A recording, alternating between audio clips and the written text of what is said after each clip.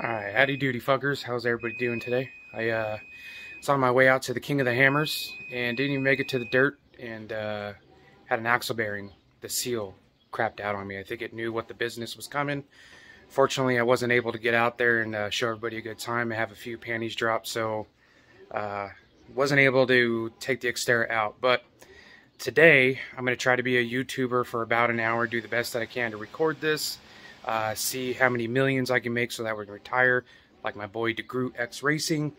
So I'm going to replace this bearing seal and do the best job that I can do showing it. I've seen a few videos on YouTube, and I just don't think they captured everything. So I'll do the best that I can. I'm running off of my phone here. With all projects, never start without any liquid courage.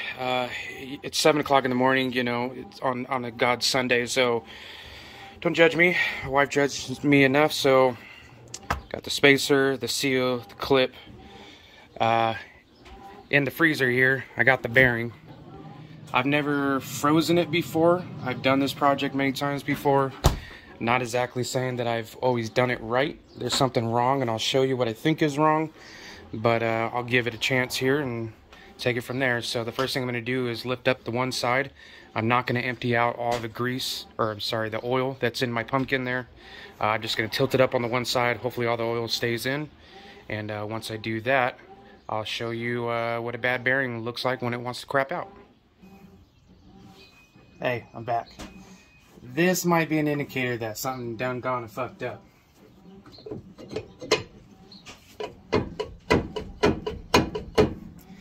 That's not supposed to do that.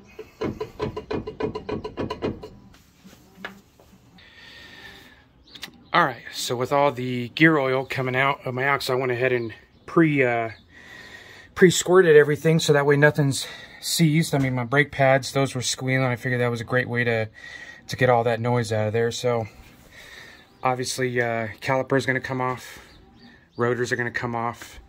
It's a 19mm in the back, take off the caliper housing bracket, and then a 15 to take off the caliper. So I'll go ahead and get that done, take the rotor off, show you the internals.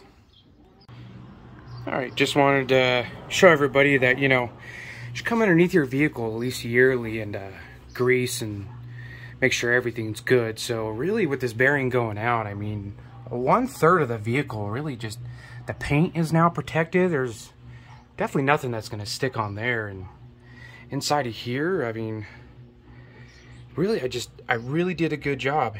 I didn't even know what I was doing. And then your brakes, you should always pre-soak your brakes. I don't know if you guys can see that, but I got quite a job that I got to do to clean up here. Gear oil on the rotors, it just helps to keep them polished. Really just protect all the metals so that way it doesn't rust. We've got a big issue with that down here in California or New York. They ain't got nothing on me. But yeah, back to the axle here. I mean, I would say that that's probably fine. You know, the backlash on the clutch in there. I think I really set it good last time. So I'll go ahead and get all this ripped apart. So on the back side here, you can see 4 of these. Where's my finger pointing? Oh, there it is. There's gonna be 4 of these nuts you gotta take off. And then you take another sip of liquid courage, put your purse down, and just yank on this son of a bitch. She'll come right out if you did it right. Okay, like I said, liquid courage. Let's give her the old 1-2. 1-2. Come on in. Let's see how bad is. How fucked up it's fucked up. I mean, a little bit of metal shavings all over.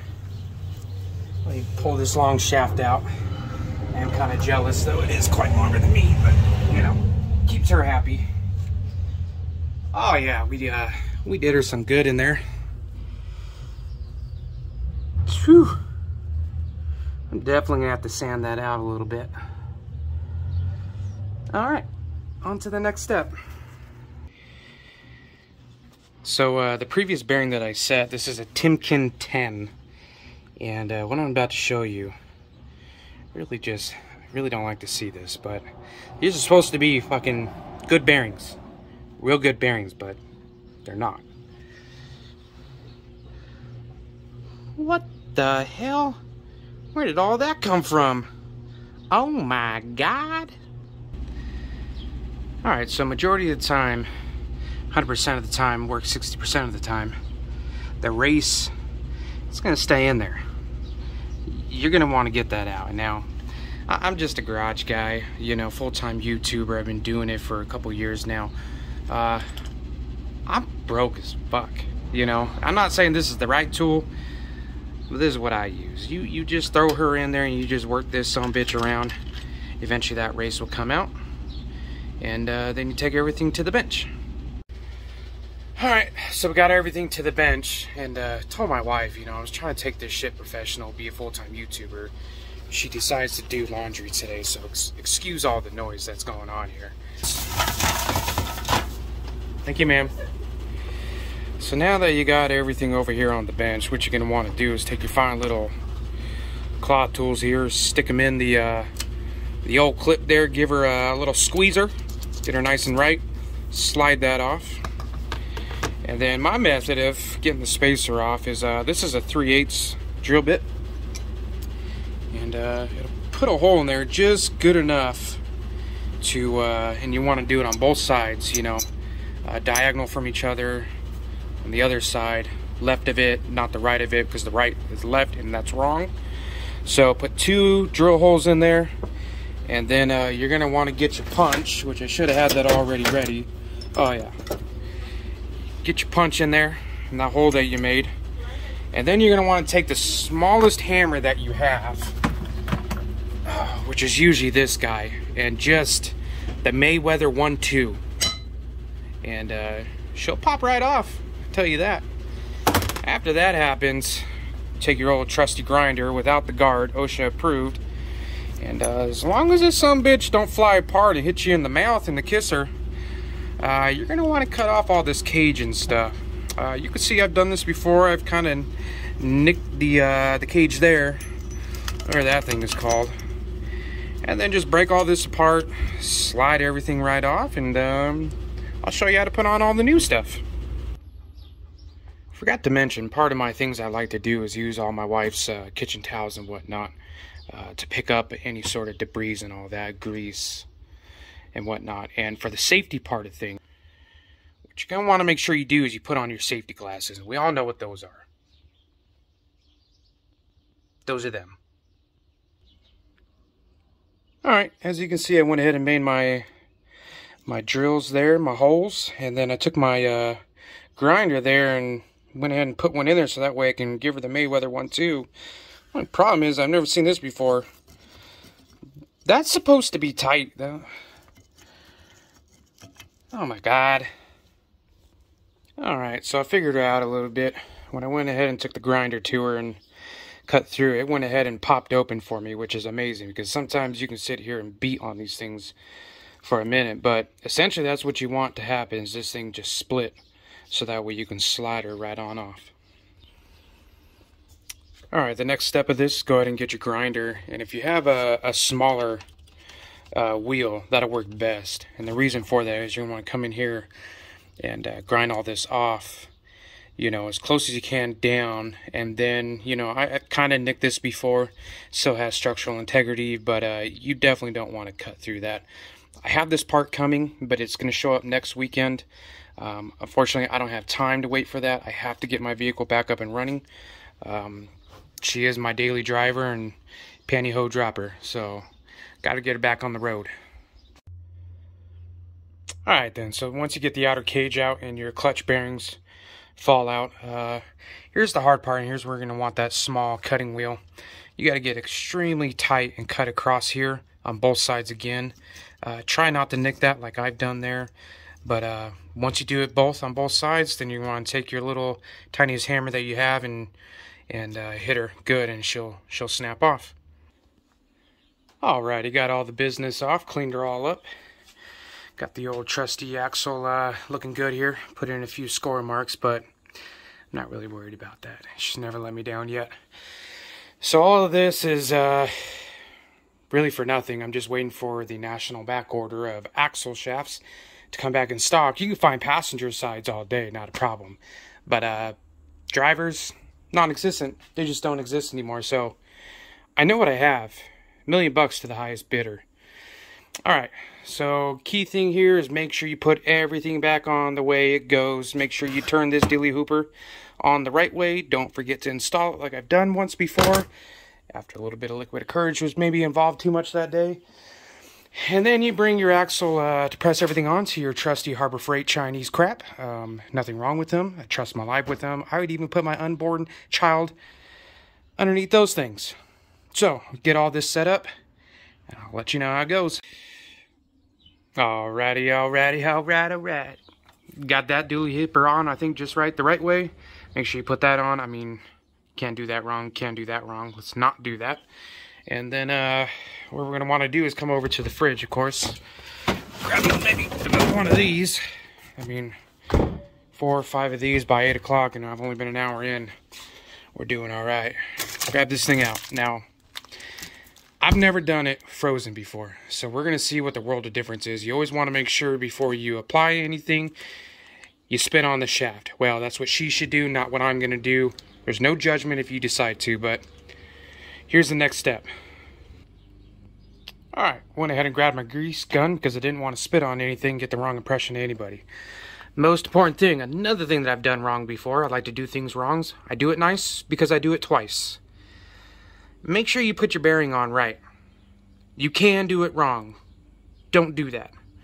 Always remember, it should slide on in this fashion. See the slit down there at the bottom? Oh, that goes like that. Imperative. Things can go south really quick, and you'll be doing this all over again. Alright, here's the press setup.